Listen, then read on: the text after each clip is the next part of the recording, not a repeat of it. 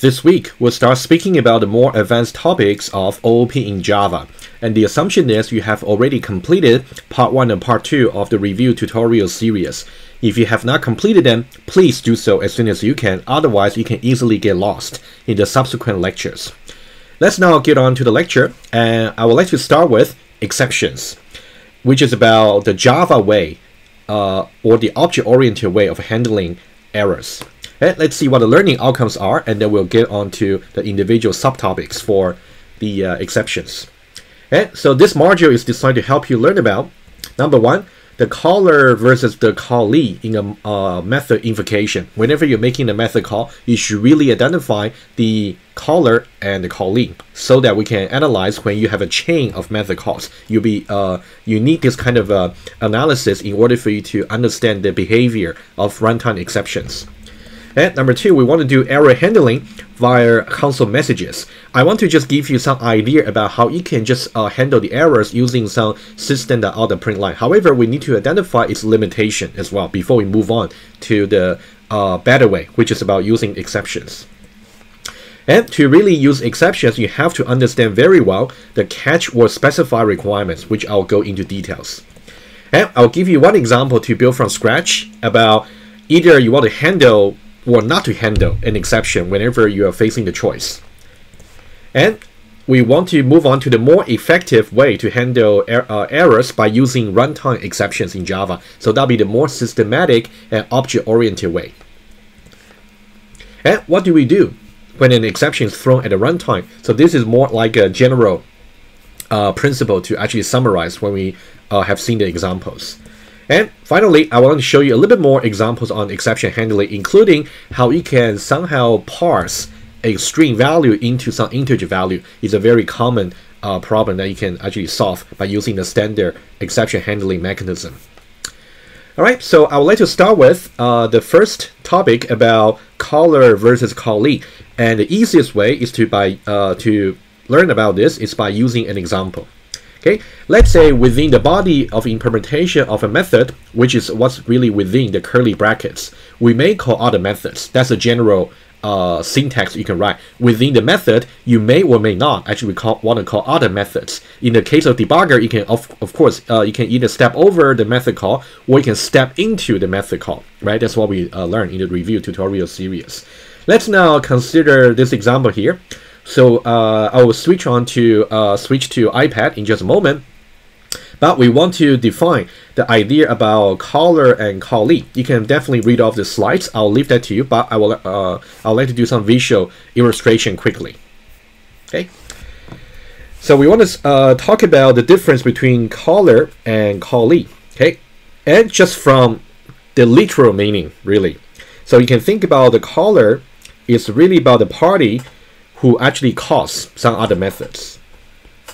So it is the party calling another method.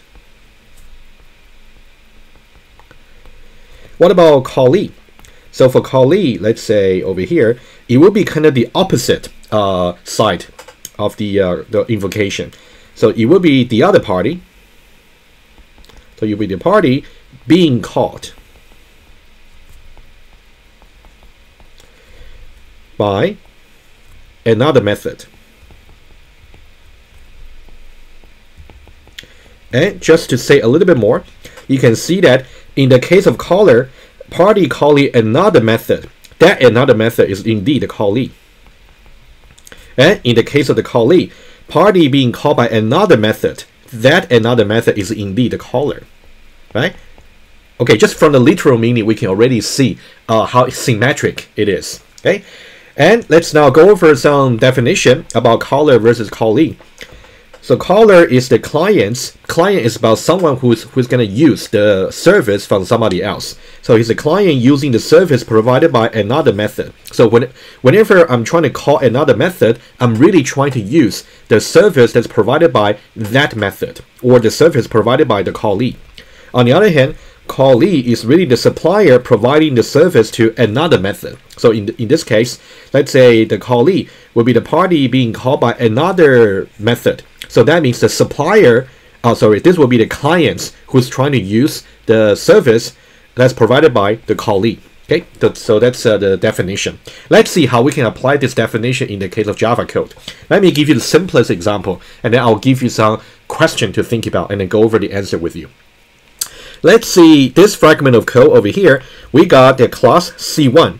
Under that, we actually got some mutated method. Let's not worry about public or private. Okay, just assume everything just without a modifier.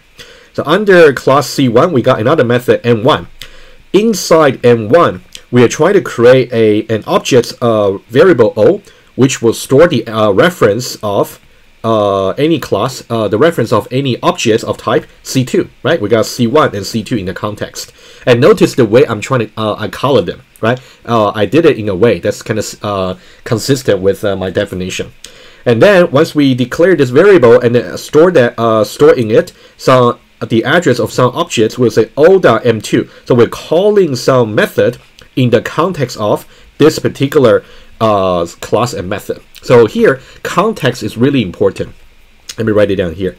So whenever we want to identify the context of a method call or method invocation, either way, a method call or invocation, what should you identify to define the context? You want to identify two things. Okay, let me draw a little bit better. Number one, you want to have the class, the context class. And then number two, you want to have the context method. Okay, so in this case, you can see the context will be under the class C1, we are trying to call another method within method M1. Okay, that's what we have. So this is the context of the method call. And we'll say that this is the caller. On the other hand, what about the callee? So how do we identify the context? Similarly, we're also going to identify the class and the method that will define the callee. So how do we do that? So this is the method call, right? So this is the method call, and then we can say that this is the method that's being called. So we call it callee. But now, how do we define the context for the callee? The method being called is M2. That's actually very easy, right? So again, we need to have the class, and also we need to have the method. Together, they will define the context. So what's the class and what's the method? Method in this case is simply just M2. And what about the class? Class will be the type of the context objects. Right? In the review tutorial series, we spoke about what it means to be a context object. It's basically the objects upon which you're trying to invoke the method. So this is the context objects.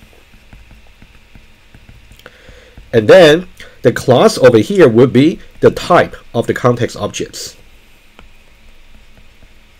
Of the context objects. In this case, what's the type for O? Right? You can see easily the definition. The type for O would be simply C2. Okay, so that's why it would be C2. So now we got two contexts over here.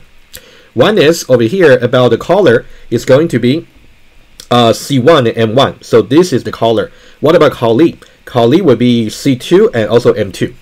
All right, so that's about the relationship between caller and callee in a particular method call. So here is one question for you to think about. Okay, can a method be a caller and a callee simultaneously? For example, you can see the method M1 under C1. Currently, as far as we can see, C1 M1 is actually a caller.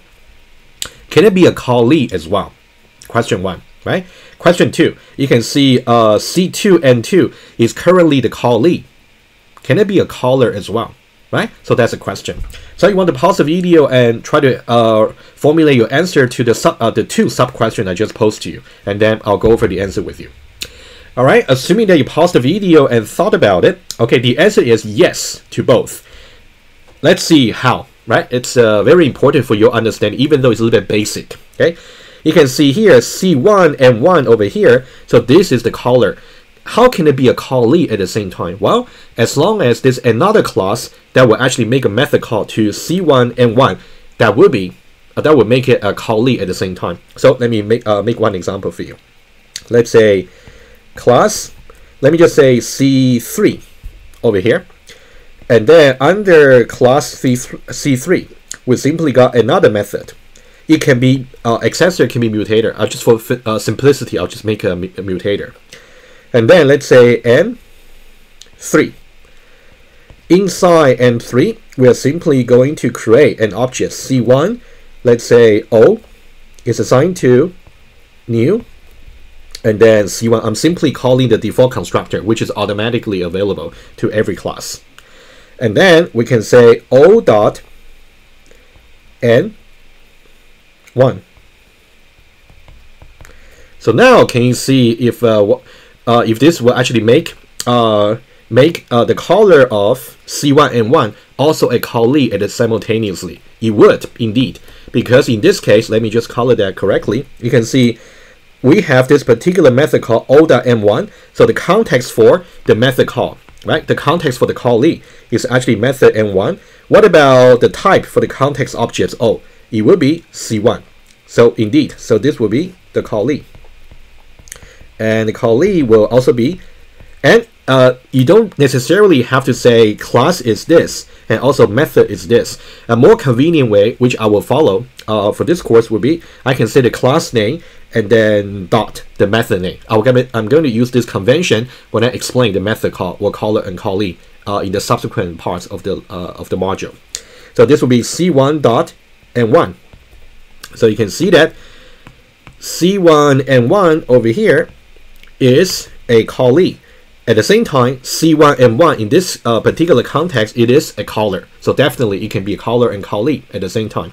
And the second one, I'm going to leave that as an exercise for you, but I'll give you a little bit principle.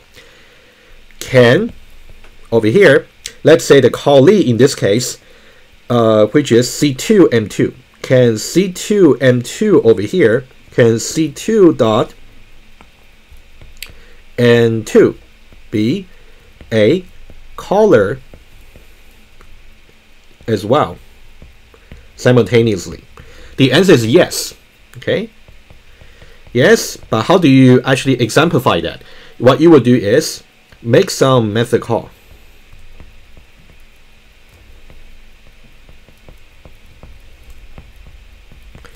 in C2.M2. So you can go to the M2 definition in class C2 and then try to make some method call over there. Doesn't matter which what callee it might be, as long as you can make C2 M2 a caller, then you're basically satisfying this criterion. All right, so that's about the examples and definition for caller versus callee. Is a very important concept, yet simple for you to understand. But in the subsequent videos, we're going to assume you are very familiar with caller versus callee, and then we'll speak about a chain of method calls when we talk about exceptions.